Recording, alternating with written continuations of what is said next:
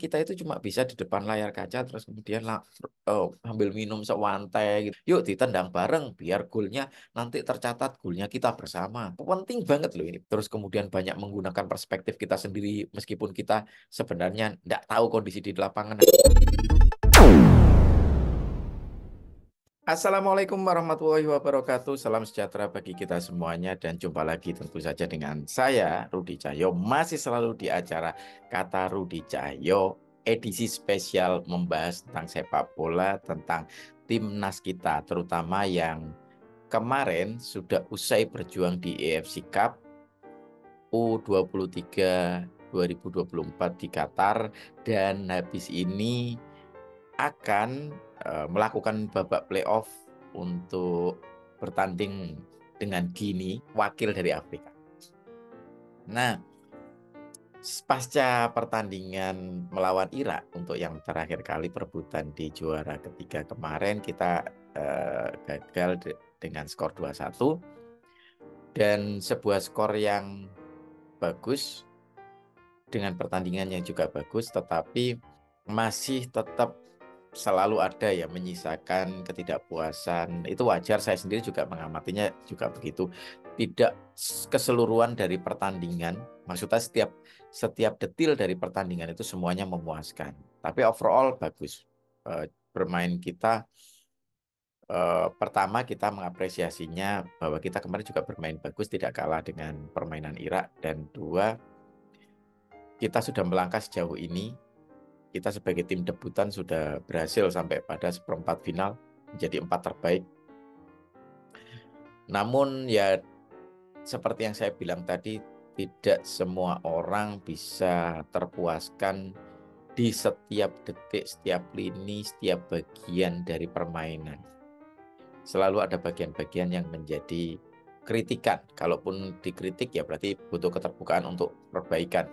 Tapi mungkin ada sebagian juga yang dalam bentuk nyinyiran dan seterusnya. Tapi itu wujud ketidakpuasan terhadap keseluruhan dari 100 menit lebih itu tadi ya, pertandingan Indonesia melawan Irak.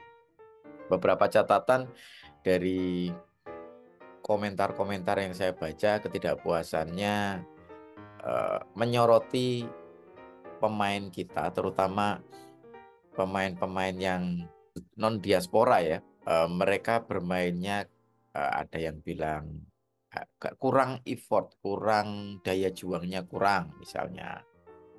Ada yang dibilang egois, tidak mengoper ke temannya, padahal ada kemungkinan gol itu bisa terjadi ketika itu dioper, tapi lebih mengejar untuk melakukan tendangan sendiri untuk bisa ngegolkan.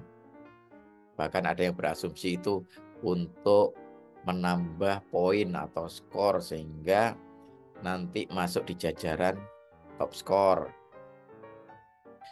Nah, ada yang bilang Timnas kembali ke setelan pabrik. Nah, ini sebenarnya saya tahu ini ditujukan kepada pemain-pemain lamanya yang non-diaspora ya. Nah, terus kemudian ada juga yang spesifik nyorotin beberapa pemain tertentu dan kemudian mengunggulkan pemain yang lain. Misalnya pemain-pemain diaspora yang memang ya secara objektif saya juga mengakui mereka bekerja sangat keras. Tidak hanya di atas lapangan, tapi sejak mulai dari mereka berangkat dari tempat masing-masing. Dan Natanjo dari Belanda, Ivar, Rafael Strike, Hapner dari Jepang, kayak gitu ya.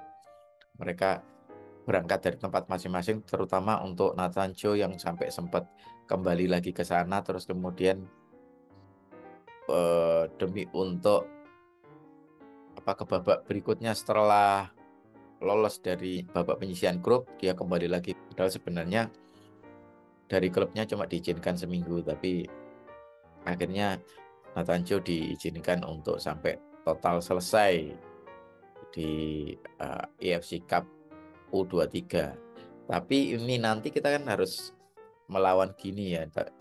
Saya masih berharap ini klub ini masih mengizinkan pemainnya ini untuk membela timnas karena pertandingannya masih tanggal 9 Mei, masih seminggu lagi gitu. Semoga mereka masih diizinkan. Karena ya mengingat U23 Olimpiade ini bukan agenda FIFA. Nah, untuk itu ya kita berikan doa yang terbaik. Tapi yang mau saya sorot adalah kembali lagi kepada tadi, ada pemain-pemain yang diunggulkan, ada pemain-pemain yang banyak dikritik, dicela gitu ya dalam permainan kemarin melawan Irak. Dan kemudian terseparasi menjadi pemain lokal kita dan pemain diaspora. Ini tidak terkecuali pemain lokal itu yang juga bermain di luar ya, seperti Marcelino itu ya, yang juga menuai banyak sorotan kemarin dari permainannya. Tapi kalau kita mau objektif, kita lihat detil per detilnya, ya mungkin ada sekian persen ya, mungkin bisa 5%, 10%, 15%, 20% dari apa yang mereka lakukan, baik itu dilakukan oleh Marcelino, Witan, Arhan, itu ada saja mungkin missing gitu ya, ada fault dan seterusnya. Tapi saya masih percaya mereka ini berjuang sebagai tim. Saya secara pribadi loh ya, ini opini saya. Mungkin saya kurang tajam dalam bagaimana saya mengamati pertandingan kemarin. Ya saya mohon maaf, tapi ini opini pribadi saya. Kenapa kok saya mengatakan seperti itu? Karena kalau mau objektif, kita hitung aja itu berapa tindakan kesalahannya itu, kita akan bisa menemukan angkanya kok. Meskipun angka itu cuma perkiraan, paling tidak menunjukkan porsi. Taruhlah kita buat dalam bentuk prosentase. Apakah kesalahan yang dilakukan mungkin bisa jadi Marcelino, Arhan, mungkin Komang, Witan. Mungkin mereka melakukan kesalahan 100%, 90%?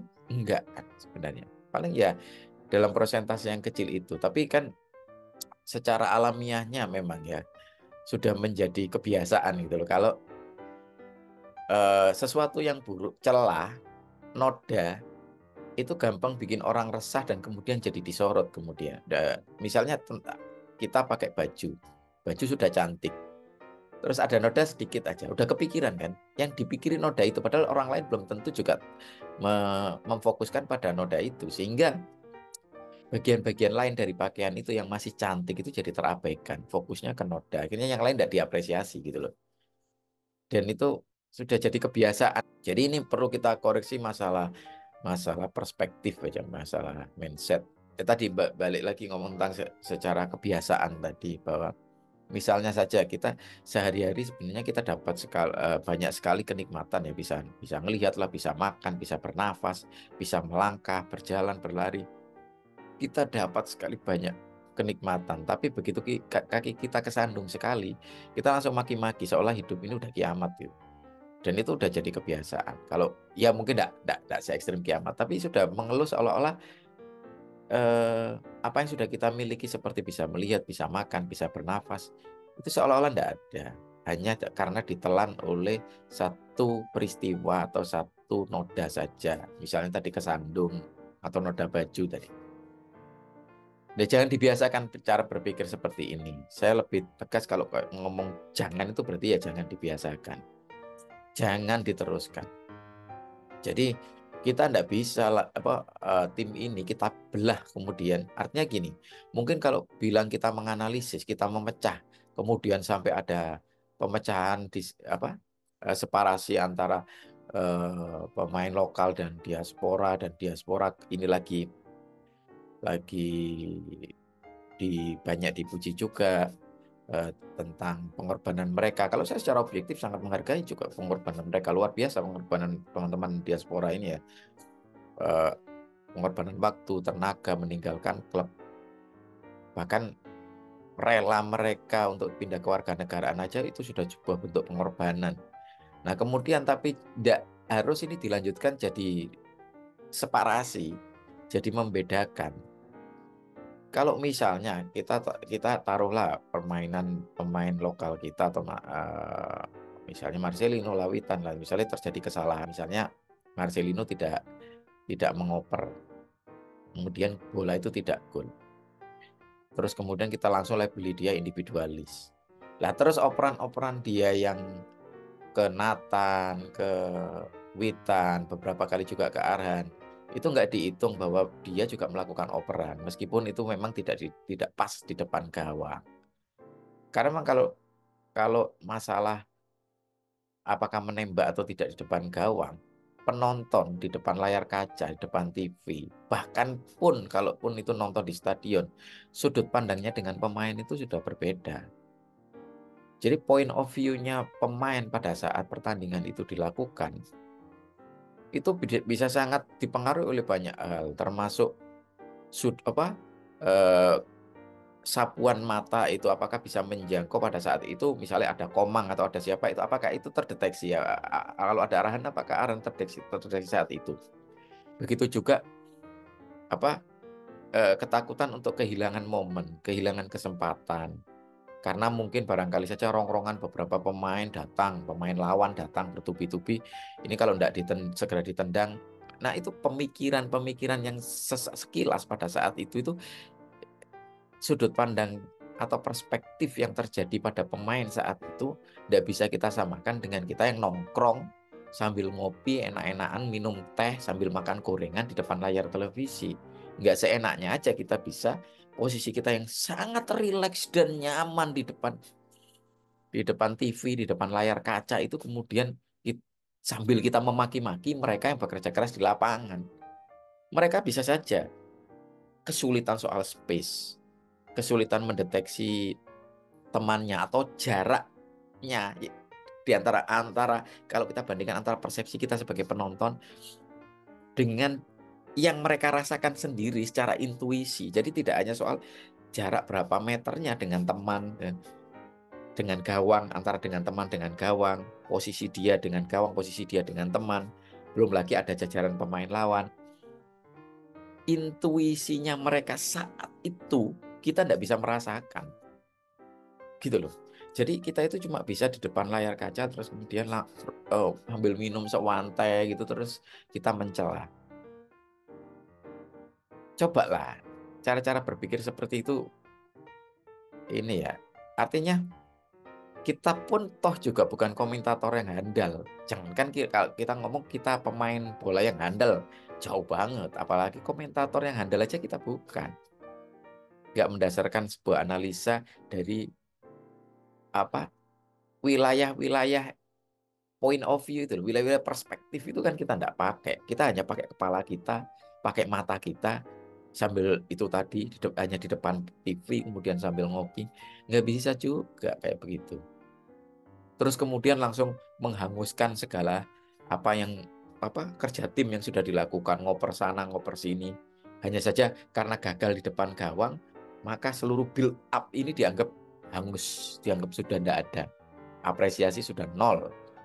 Itu cara pandang yang picik banget gitu. Terus apalagi seperti yang pernah dikatakan Coach Justin, kalau kita nanyain mana pemain yang paling berperan, enggak, itu lebih oke lah ada pemain hebat, ada yang punya peluang, ada yang bikin gol. Tapi gol itu, peluang itu, assist itu tidak akan terjadi kalau tidak build up mulai dari belakang juga. Tidak akan terjadi kalau tidak ada kerja tim antara satu sisi dengan sisi yang lain, kanan sama kiri. Ya semuanya kerja tim. Kalaupun toh ada yang mengegolkan, gol itu sebenarnya golnya tim meskipun lewat kaki salah seorang pemain. Ya memang tidak akan ada semua pemain kemudian tendangnya bareng-bareng. Yuk ditendang bareng biar golnya nanti tercatat golnya kita bersama. Ya tidak begitu. Tapi bagaimana proses gol itu sampai terbentuk itu kerja tim. Nah ini loh kadang-kadang yang sangat bahaya kemudian. Separasi itu sudah mulai terjadi kalau di komentar-komentar. Apresiasi banyak diberikan kepada teman-teman diaspora kita, sementara ini dibilang bahwa yang pemain lokal kembali ke setelan pabrik. Kita tidak tahu perspektif sesaat pada waktu mereka membawa bola itu. Ya, lagi-lagi ini tolong dihindari yang seperti ini. Nanti bikin dikotomi, bikin separasi, apalagi ditambah lagi ada mendiskreditkan salah satu atau beberapa pemain tertentu. itu kan juga tidak sehat untuk perkembangan tim kita. Jadilah supporter yang smart. Nah itu yang penting banget loh, ini penting banget. Menurut saya penting banget karena kalah atau menang, mental pemain timnas kita itu juga disupport atau dibangun oleh pendukungnya, oleh fans. Jadi kalau kita nggembosi terus kayak begini, atau mendiskreditkan satu dua pemain, membedakan satu pemain dengan pemain yang lain tanpa melihat mereka sebagai tim, terus kemudian banyak menggunakan perspektif kita sendiri, meskipun kita sebenarnya tidak tahu kondisi di lapangan, hanya tahu di depan layar kaca, layar televisi.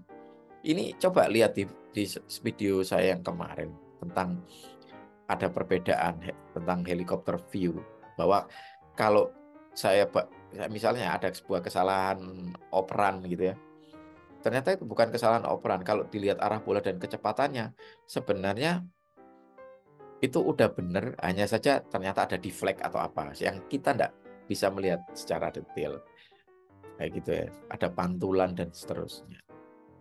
Begitu juga ketika kontrolnya nggak nggak akurat, nggak bisa gitu ya ikan, tapi lebih terpental bolanya. Ternyata pada waktu itu dia mendapatkan tempelan dari belakang. Kita hanya melihat kakinya yang menendang, tapi kita tidak tahu gitu, kondisi lingkungan di sekitarnya pada waktu itu seperti apa. Kalau kita lihat atau kita putar angle-nya ternyata berbeda. Kita hanya melihat di depan layar kaca kok gitu ya. Nah itu yang perlu berhati-hati. Kekuatan timnas ini masih apa ya, proses untuk membangunnya dan masih panjang perjalanannya. Jangan sekali-kali kita jadi fans, jadi pendukung itu yang cepat nggembosi, cepat kecewa gitu loh. Yang sama dengan yang kemarin di video yang saya bikin itu, saya bilang sesekali kalaupun kalah, jatuhnya itu enggak jatuh ke bawah sampai dasar jurang, tapi ya jatuh kalah. Kayak kemarin 2-1 kan, jatuh ke bawah. Nah, kita masih ngegulin kok. Tapi kalau ditarik garis antara jatuh bangkit, jatuh bangkit, jatuh bangkit, jatuh bangkit, jatuh bangkit, ditarik garis dari bawah sampai ke atas, trennya tetap naik gitu ya. Nah trennya ini tidak diapresiasi, tapi sekali jatuh di satu titik tertentu itu yang jadi perhatian, akhirnya seluruh tren kemajuan perkembangan itu tidak diperhatikan. Itu efeknya secara psikologis bisa fatal buat pengembangan atau penguatan mental tim. Itu yang perlu saya wanti-wanti ke kita semuanya sebagai fans atau supporter timnas. Terima kasih sudah menonton. Beri dukungan buat Rudicahyo TV dengan cara like, share, komen, dan tentu saja subscribe. Sampai ketemu lagi di video selanjutnya. Assalamualaikum warahmatullahi wabarakatuh.